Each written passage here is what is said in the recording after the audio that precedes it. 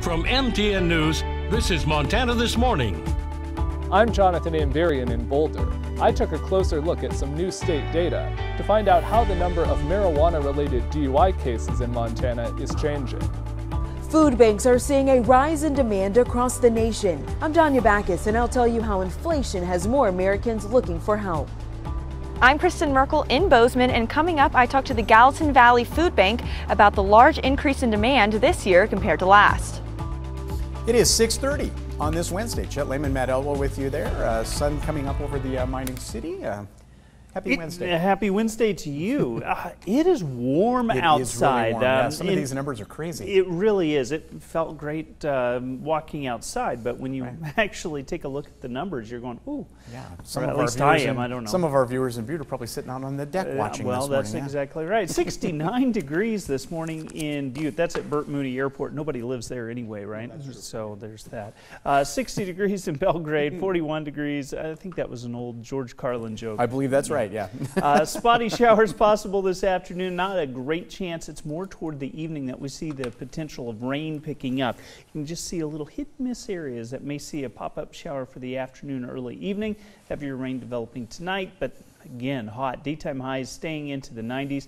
A little bit of smoke and haze in our sky. I'm going to go take a look at our air quality right now and give you a report coming up in just a few minutes. And I'm going to hold my breath and hope some of that pop-up showers happen over my lawn. 6:31, our top story this half hour. Last night, Bozeman City Commission passed a public welfare emergency due to the closing of the Bozeman Swim Center. Center, which has been closed since mid-May, was shut down by the city after inspectors found structural deficiencies.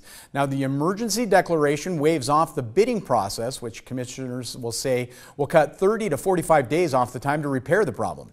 With the declaration, City Manager Jeff Mihalik says he expects to have the swim center open by the fall rather than by the original timeline of New Year's. City says it expects to have more detailed timeline of the construction and cost of repairs at next week's commission meeting.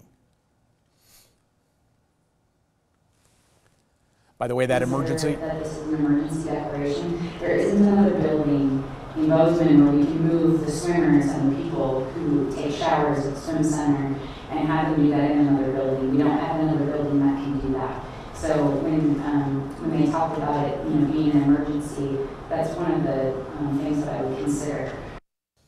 Now, that emergency declaration applies only to the repairs needed to reopen the swim center and not renovations voters approved back in November of 2021. Other news, since recreational marijuana sales started this past January in Montana, dispensaries have made more than $174 million in both medical and adult use sales. That's according to the latest reports released by the Department of Revenue. That comes out to more than $25 million in statewide taxes, $22.5 million in adult use sales tax, and $2.4 million in medical use sales tax. MTN senior political reporter Jonathan Amberian went behind the money and dug into the data to see how the number of DUIs attributed to marijuana changed since the start of recreational sales. A report from the Montana Department of Justice shows the number of DUI cases in which a suspect has tested positive for marijuana has increased over the last few years. And leaders with the Montana Highway Patrol say that matches with what they've seen on the roads. But it's an issue that's more complex than just a single number. The information comes in the annual report from the Forensic Science Division, commonly known as the State Crime Lab. In 2021, the first year after possession of marijuana was decriminalized in Montana, the lab reported 621 DUI cases, where samples tested positive for THC or the products it breaks down into. Leaders noted that's an increase of 17% over 2020, when there were 530 such cases. But it's not a trend that only began then. In 2019, there were 464 DUI cases testing positive for marijuana-related substances. There were 454 in 2018 and 284 in 2017. MHP Sergeant Jay Nelson says the agency can't point to one factor to explain the entire increase. I think it's a combination of all of this. I mean, to say specifically it's about legalization, I don't think we have the data to show that. Another trend has been a jump in DUI samples showing multiple substances. In 2021, the crime lab reported 127 cases where someone tested positive for both alcohol and THC, and 205 where they showed alcohol, THC, and another drug. Pepper Peterson, president and CEO of the Montana Cannabis Guild, says that data backs up their contention that few drivers are being cited for marijuana impairment alone. What we're seeing is that people who are traditionally impaired on something might be adding marijuana to the mix. The increase in reported cases also comes as law enforcement puts a greater emphasis on finding cases of drug-related impairment. For the last few years, all MHP troopers have gone through training to identify signs, and some undergo more extensive work to become drug recognition experts. And it's just so important in today's use where we have poly drug use statewide. Currently, 27 MHP troopers out of more than 250 statewide are trained as drug recognition experts, and leaders say that shows the emphasis they're trying to put on addressing DUI. In Boulder, Jonathan Ambarian, MTN News. All right, thank you, Jonathan. 6:35 now. Inflation has millions of Americans struggling to make ends meet and looking for help. Now, food banks and pantries are seeing a big jump in demand. CBS's Danya Bacchus reports. The long line at this recent food distribution event outside of Los Angeles is a familiar sight. Across the country, charities say there is a rise in the number of people needing help. Diane Martinez says she's here because inflation has priced her out. The prices of food are so high and they're going up higher every day. Food banks saw a big jump in demand during the pandemic, but we're hoping for a change this year. For 2022, we're expecting things to really start sliding down in terms of the demand for food assistance. But really with the inflation hit, we saw another upsurge. In June, prices at the grocery store rose more than 12%, the largest one-year increase since 1979. In this Chicago neighborhood, it's not just high prices that's a problem. There's also a lack of affordable grocery stores in the area. That's why 250 people, including Jimmy King Jr., came to this pop-up pantry event. I'm really blessed, and the people of this community are blessed for this to be going on. Families making these decisions between filling their gas tank to get to work, paying the rent, paying utilities, other basic expenses, and meeting their food costs. Higher costs and an influx of people to feed has many charities struggling. Food banks everywhere are looking for more donations so they can continue to help everyone in need.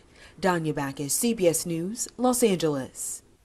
As inflation and the high cost of living are greatly affecting Bozeman, I'm here at the Gallatin Valley Food Bank to discuss how they're increasing their supply to keep up with the growing demand. I've seen a pretty huge increase. It really started, it was very noticeable in March.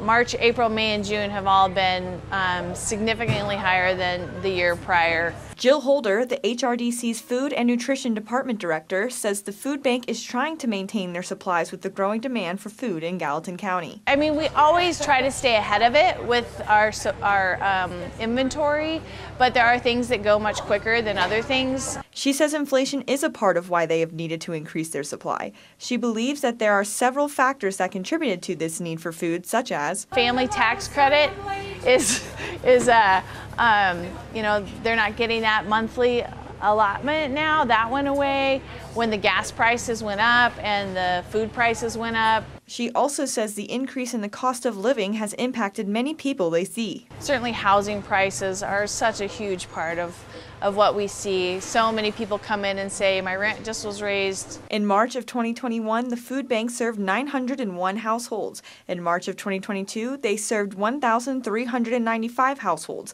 This is a 55% increase in demand in just a year. In May, we saw a 100% increase. In June, we saw a 58% increase. The increase in assisting more households means a tight budget could get tighter. At the pace we're at, we'll have spent our whole food budget by December. Volunteers and donors of the food bank are a huge source of help with making sure people are getting the food they need. We would be sunk without our volunteers and our donors. Holder says she doesn't want people to hide from help, and the Gallatin Valley Food Bank is always here to assist community members. So we're really trying to make sure people get what they need. In Bozeman, Kristen Merkel, MTN News. All right, 6:39. Believe it or not, it's likely you've been said or have actually said to somebody, God bless you, after sneezing. But why do we say that specific saying? Newsy's Casey Mendoza explains. If you're trying to live that hashtag blessed life, try sneezing. Chances are you might get this in response.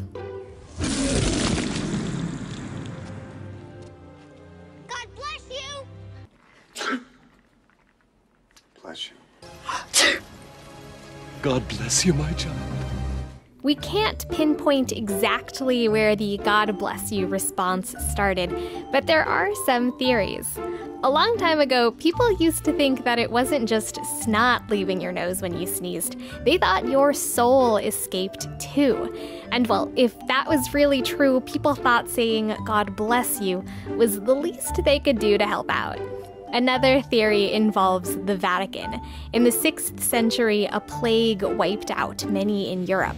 It said Pope Gregory I decreed that when you heard someone sneeze, you should shout out blessings to protect them.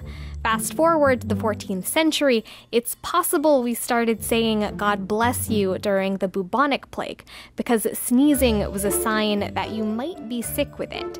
Today, it's mostly an ingrained reaction. One doctor told the New York Times that it's become an utterance without specific meaning other than a response to a sneeze that is polite in some way. If you don't need help from a higher power after an achoo, consider some alternatives. In German, they say Gesundheit, and in Spanish-speaking countries, they say Salud after a sneeze, which translates roughly to a wishing of good health. Happy sneezing. Casey Mendoza, Newsy, Chicago. We've been saying it a lot to each other in the last couple of days. We have, yeah. It's been kind of weird and dusty and all that. You get the smoke in there. And what do I normally say when somebody sneezes? What? Gross. Gross. That's exactly what he says. It's a true story. I don't know. That's just... Well, bless you. Yeah. Well, thank you. Yeah. I need all the blessings. There we go. And that's always your answer. Yes. 6:41. We're going to take a break.